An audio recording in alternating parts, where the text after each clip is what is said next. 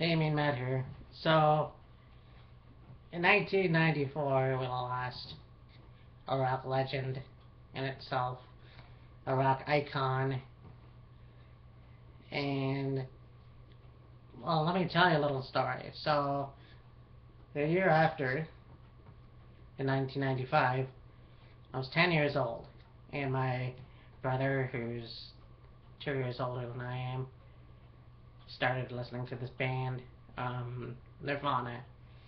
And I didn't know who they were. I didn't seem to care, I guess, at the time. But as the time went on, I started thinking, hey, this music's kind of catchy. I didn't want to become a fan because I didn't know how my parents would react, but I knew that this kind of music was actually pretty cool. So by the seventh grade, I became a big fan, and since then, you know, even after high school, yeah, I'm still a big Nirvana fan. Not as I don't know if it's as much as it was when I was in high school, but I'm still a big fan. I'm still one of the biggest fans, and because 2012 they reunited with Paul McCartney, not singing any Beatles or Nirvana songs.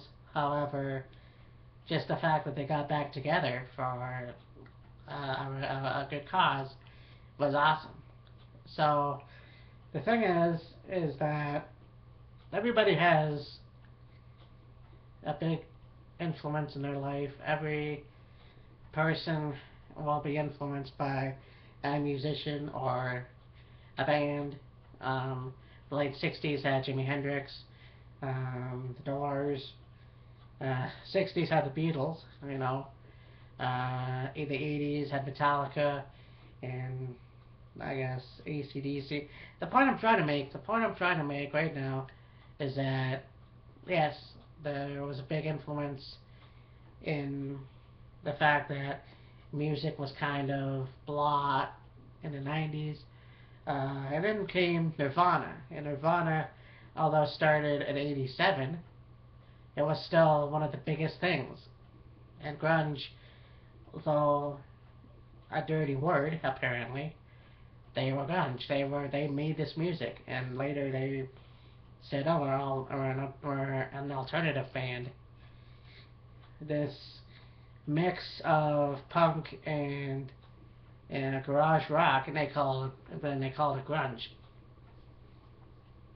and it was cool, and it's still cool. I think one of the biggest things is people still, I guess, talk about the death of Kurt Cobain. Like they have no idea how it happened, and I've given up on that a long time ago.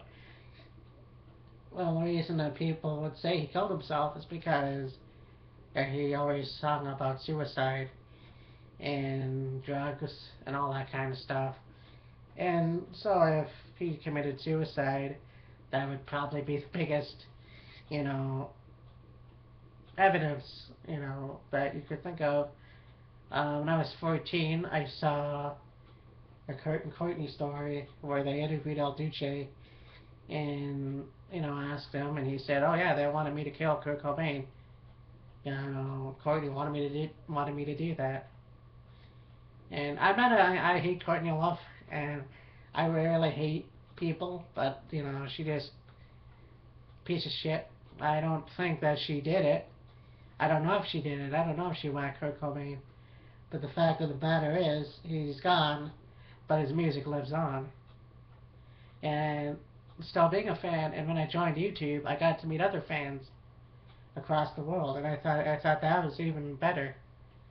And look, I mean, they have influenced a lot of people, and they've influenced a lot of bands, and it is a shame because we don't really know what would have happened if Kurt Cobain was alive today.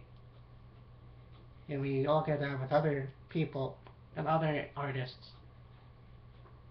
So this day was a sad day, and it was a rainy day, like it is here. And this day we remember a music legend, Kurt Cobain.